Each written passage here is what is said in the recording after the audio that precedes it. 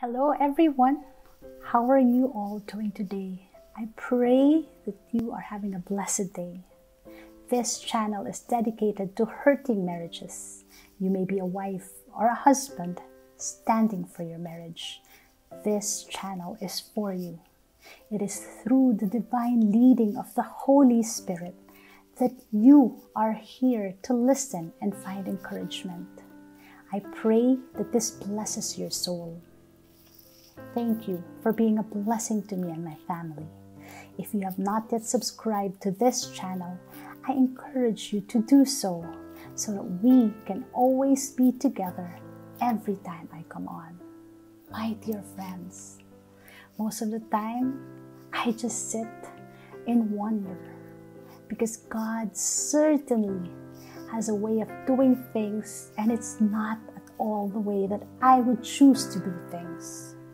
The Bible in Isaiah chapter 55 verses 8 to 9 tells us, "For my thoughts are not your thoughts, neither are your ways my ways, declares the Lord. As the heavens are higher than the earth, so are my ways higher than your ways, and my thoughts than your thoughts." I know this. I have this scripture engraved in my heart.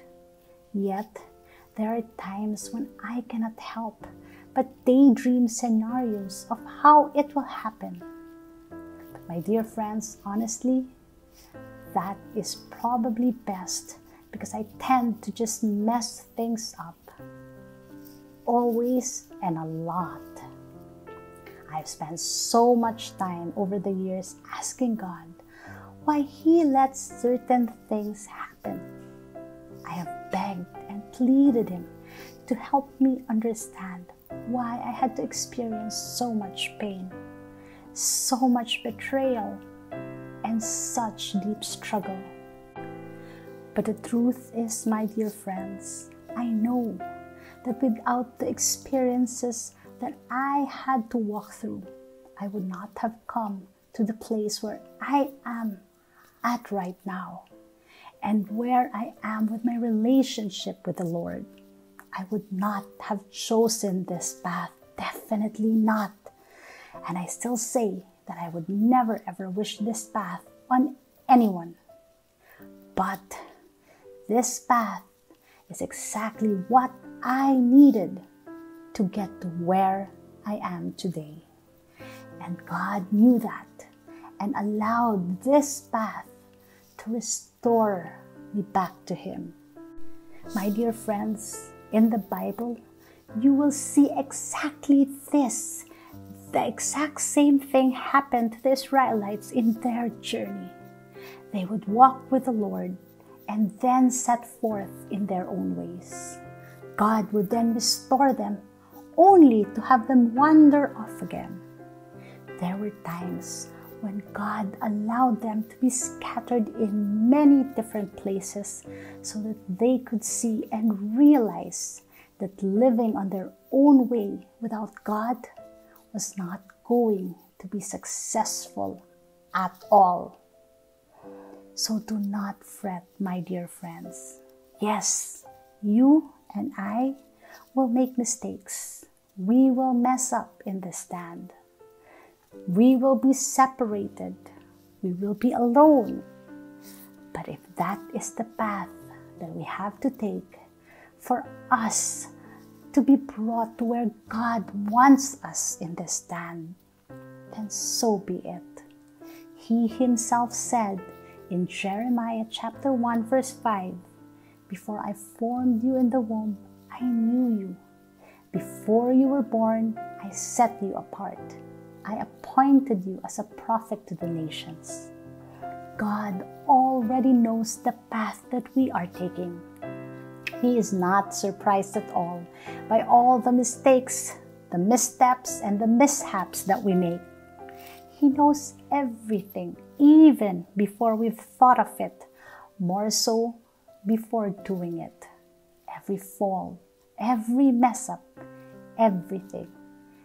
There is absolutely nothing that we do that will surprise our God. But The good news is that God wants to restore us. He is the God of restoration. He wants to bring us back into a relationship with Him. He wants us to turn from our own ways back to His ways so that He can gather us up from all the places that we have gone. We just have to surrender to His ways. Deuteronomy chapter 30 verse 3 is a promise from God that I stand on very firmly. I encourage you to engrave this scripture in your heart and pray over this. Then the Lord your God will restore your fortunes and have compassion on you and gather you again from all the nations where He scattered you. My dear friends, the Bible tells us over and over again that God will restore. God is a God of restoration. That is just who He is.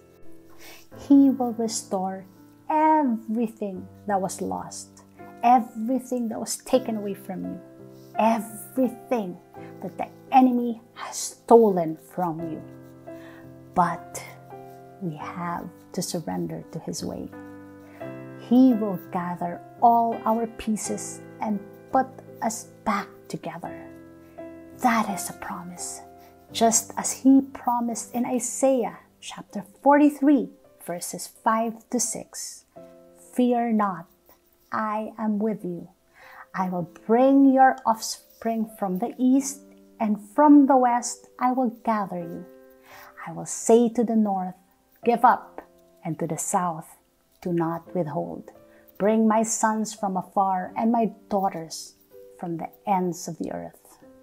So my dear friends, we just have to recognize and acknowledge that it is Him, only Him, doing the putting together and not us doing it by our own strength. I know, my dear friends, I know what you are feeling, what you are thinking. I know that you are worried about your spouse and how far they have wandered. You fear that they are beyond reach. And I am sure that you are questioning and cannot at all understand why God has allowed this horrible, horrible thing in your lives. I do not have the answers. I can't tell you why.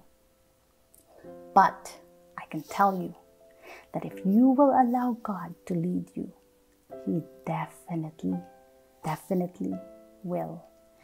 And He will also reveal to you the things that you need to know when you need to know them. Again, always in His perfect time. So I urge you, I definitely encourage you, keep trusting Him. Keep seeking Him. Never cease in praying for your spouse. Giving up is not an option, because my dear friends, when the time is right, God will restore everything that you have lost. He will restore sevenfold what the enemy has stolen from you.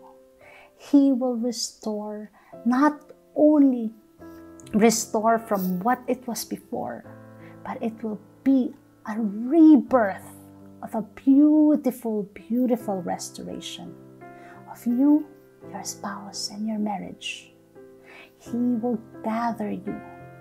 He will pick up all the pieces and put them all back together and make it better and more beautiful than it ever was. He will do it. Trust that He will do it. Heavenly Father, we thank You for the promises that You have given us in Your Word. Your Word is true. It is living. it is real, and we choose to trust only in you. Father, we ask, not our will, but thy will be done, thy perfect and divine will. In the name of Jesus, amen. My dear friends, thank you for your time. I pray that this has given you encouragement and that this has been a blessing to you. I continue to pray for all of you, and God bless you all.